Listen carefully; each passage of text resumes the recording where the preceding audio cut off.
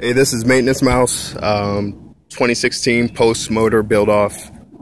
Sorry, I don't know how to do the link to give the introduction. I have it incomplete. Yeah, it totally sucks. Let's see what I have here. I'm gonna make this video quick so I can upload it. It's like last second, but what I have here is just a Hall effect sensor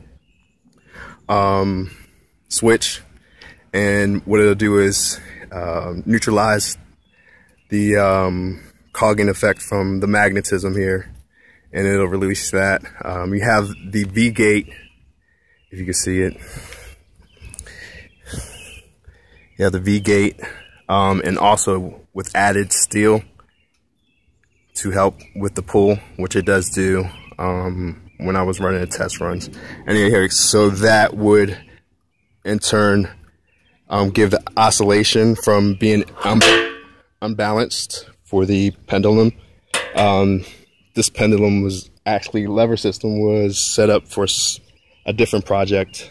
And then, so what I was going to do was run over here to the generation work side, and I was just going to get a stick and bounce these up and down and light up the lights. Subwoofer generator, if you look on it.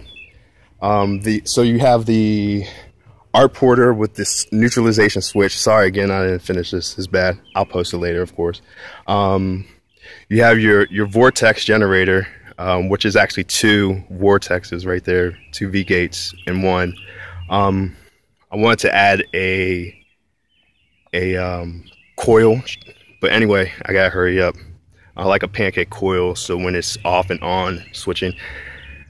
Then so Velsko Milkovic, art porter, and the Wilhelm Wright Orgone Energy.